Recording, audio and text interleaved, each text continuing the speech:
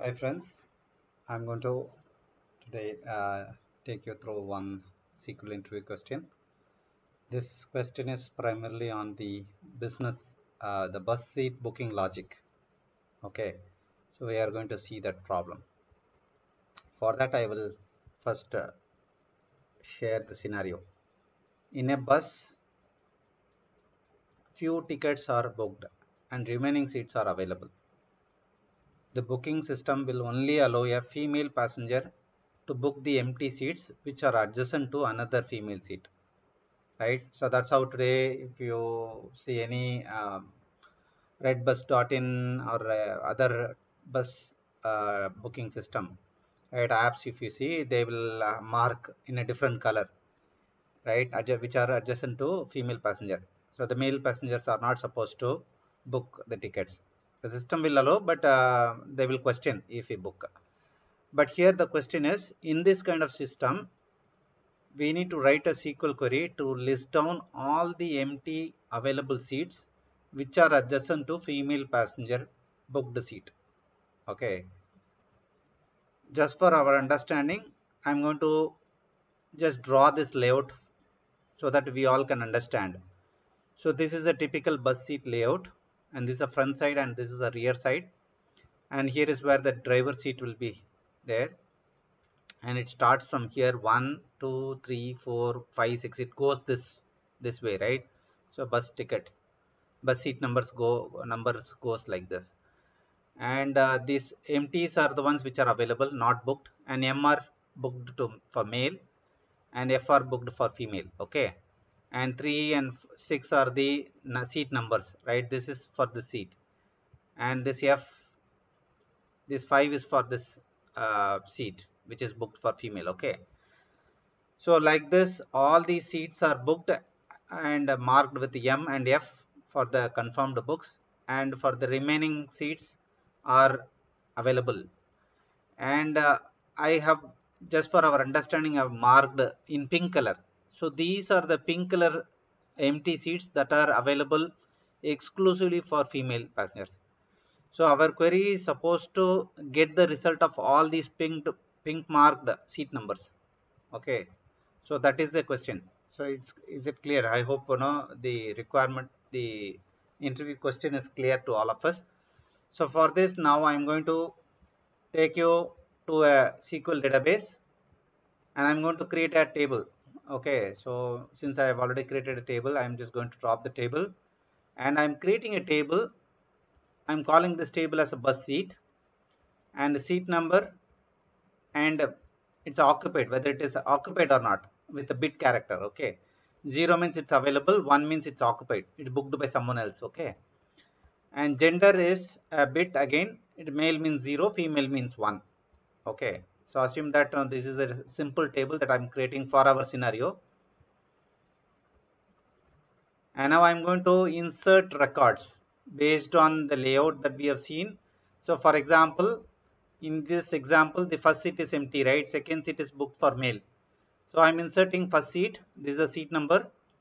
This is empty. And the third column doesn't matter because it's empty, right? So I'm just marking it as 0. Similarly, the second record is booked and it is booked for male. Okay, so I'm keeping it as occupied 1 and it is for male. And third seat, if you see in this example, third is for female, right? So I'm keeping the third record occupied and booked for female, right? So like this, for the entire 36 seats, I have created the data set I am inserting into the table. Okay, so with the insert into statement, you see now 36 rows are inserted. So if I select this table, let's see, select star from bus seat, order by seat number. Okay, so we are going to see all three values. First, the seat is not occupied. Second seat is occupied by a male. Third seat is occupied by a female. Okay, and so on. So like this, we have created a record for all 36 seats. So before solving the problem, so we need to go step by step approach, right? So the question that what they are asking is, we need to find a seat, empty seat. We need to find an empty seat, okay, which are adjacent to female passenger, okay. And for that, the first step is we need to find seats which are booked for females, okay. So now I'm just checking, I'm getting with occupied equal to 1. So the seat should be occupied, and it is occupied by a female passenger, okay, booked by a female passenger. I'm only applying a filter and I'm getting. So if you see, there are around 13 seats are booked by females so far. So if I go back to this layout, you see now 1, 2, 3, 4, 5, 6, 7, 8, 9, 10, 11, 12, and there is one more I missed, I think. So there are 13 seats, right? So here it is listing 13 rows. 1, 2, 3, 4, 5, 6, 7, 8, 9, 10, 11, 12, 13. Yeah, there are 13 seats. It's showing the seats that are occupied by female. That's the first step. Now we have a record set, because we need to find the adjacent empty seats. That's what we need, right? So then the second step is find. So now we have this F and these seats, right? So we need to find the adjacent seat is empty or not. If it is empty, then that is the answer. But at the same time, so the adjacent seats means 9 is also adjacent to 8, right? So we should not consider this scenario. We should only consider 7 and 8, right? So similarly, we should only consider 5 and 6. For seat number 5, we should not consider 4 as such, because even though that is an adjacent number, but it's not adjacent seat, right? For adjacent seat, we need to go with two approach. If pick up all odd numbers, for example, this is an odd number, right? 5. For all 5 odd numbers, 5, then the adjacent number is 6, right? So it is next seat is plus 1. It is always plus 1. For 5, it is 6. For 7, it is 8. So that is how the adjacent numbers are for odd number seat. Okay, so what I am doing is, first I am taking the all odd number seats. So how do you find odd number seats? With the mod function of 2. Okay, so when we put mod of 2, the remainder we will get 1 for odd number, right? So that's what I am doing. This is for mod operator to get the odd number with one remainder value of 1. Okay, so now if I filter, it is giving those female passenger seats which are numbered, which are odd numbered, right? So previously, if you remember, there were 13 seats. Now it is showing only 8 records, because only 8 seats are odd numbered. Okay, so for odd number seat, for example, I'm considering 5 is an odd number female seat, whereas 8 is a even number seat. So in this query, we have got 5. So let's see the result. We have got 3 and 5. So if you see, 3 is also a female passenger seat, 5 is also a female passenger seat. Okay, so now the next step is to find whether the next seat is empty. So if you see here, 3 and 5 we have got in the result set, whereas for 3, the adjacent seat 4 is not empty. We need to get only 6. Okay, so for that, what we should do is seat number plus 1. So the seat number plus 1, is it empty, is what we need to find out. So for that, what I'm going to do is, I'm going to do a self join. I'm going to self join the same business bus seat, and the adjacent seat, what I'm doing, I'm incrementing it by 1. Okay, so I am taking the next seat. Okay, not the previous seat. I'm taking the next seat. Okay, so next seat is plus 1, right? So the next seat, we can find it through plus 1. For seat number 5, it will get seat number 6. Okay, and one more condition is, we take only if it is a take it only if it is an empty seat. That will give us the answer. With b equal to b dot occupied is equal to 0 will fetch us only the occupied, the empty seats. Okay. I'm repeating the query. It's a self join. I'm joining two tables because this is coming from one table and this record, the next record is coming from another table. Okay, self join I'm doing. The join condition is the seat is the next seat, not the previous seat. Okay, so seat number is equal to seat number plus 1. Okay, so this A will give you the female occupied seat and B gives us the empty seat. If this condition is satisfied, then we are going to get our answers. Okay, so you see it has ignored seat number 3 because the next seat is not it's not an empty seat. Whereas for 5, 6 is an empty seat. Whereas for next let's say for 17, 18 is empty. So if we have got 17, okay, and then we have got this will not come because this is even number seat. For 23 also we will get 24 is empty. Yeah, 24. Now we can see the female seat, occupied seat, adjacent seat, and this is the empty seat.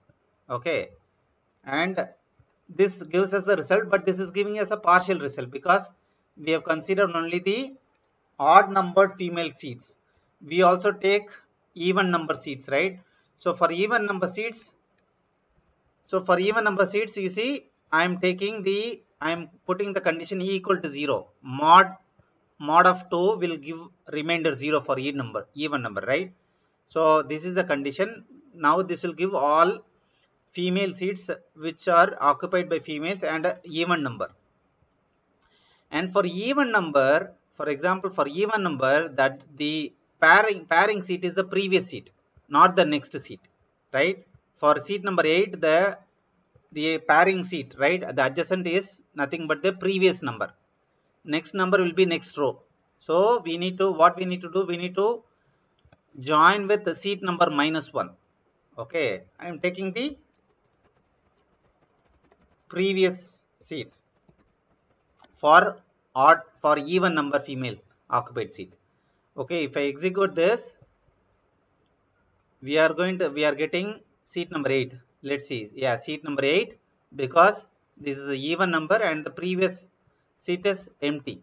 For 22 also the previous seat is empty and 22 is a even number female seat. 32 is also a female seat and the previous seat is an empty seat. Yes. So now we need to combine these two, right? Odd and even seats. So for combining, we can do union. We can do union all. That is one approach, right? Simply we can union these two. We will get the result. But here I'm just going with the single query, and I'm putting a case statement.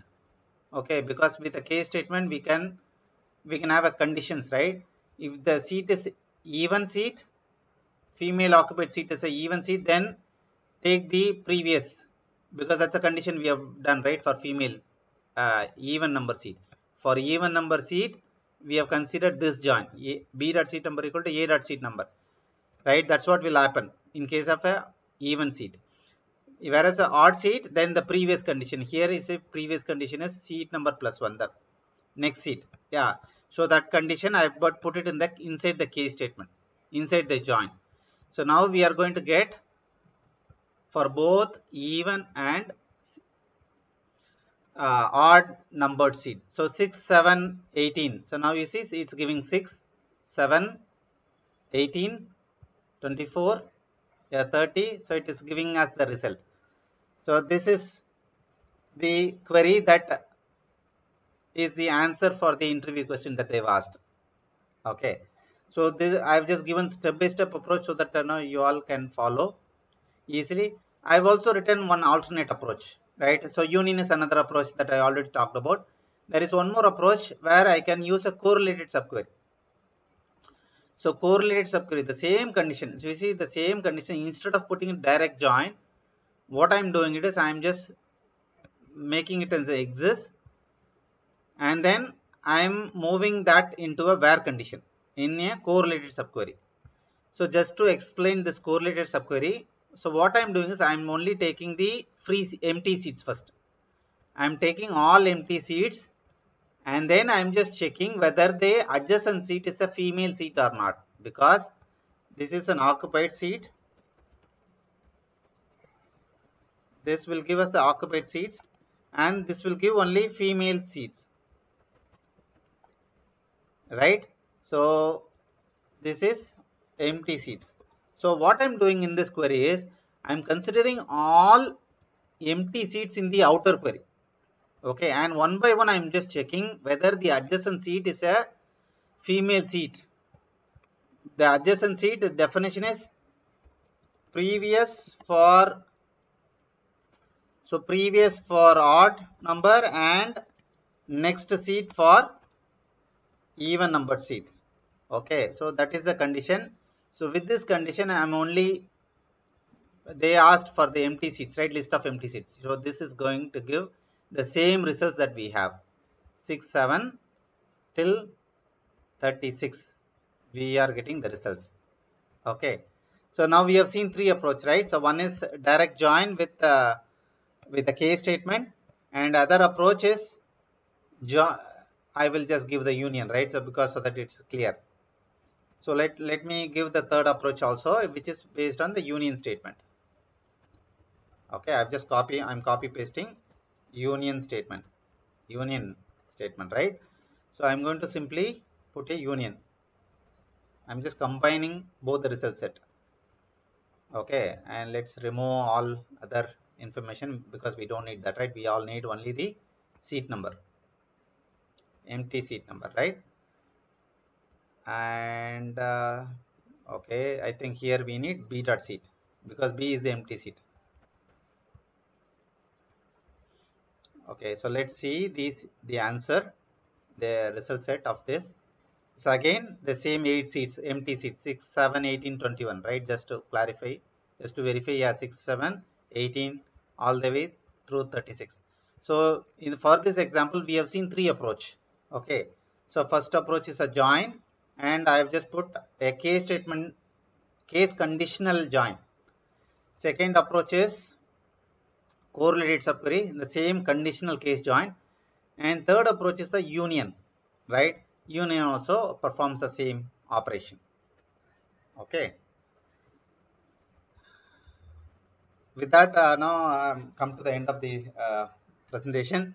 So I hope this information is very useful, and you could learn something on how to solve this bus seat layout kind of approach. So one thing that I would say, whenever you have a related two records, two data that you need to compare, two rows you need to compare. So here we are comparing two rows, right? Two seats. So whenever we need to compare two seats, you can go for correlated subquery because we need to relate two records, right? So that is a tip that I could say, that whenever you get into a situation where two records needs to be compared, right? Go for a correlated subquery. That will help you solve this problem. Okay, with that I'm kind of ending this session. Thank you all.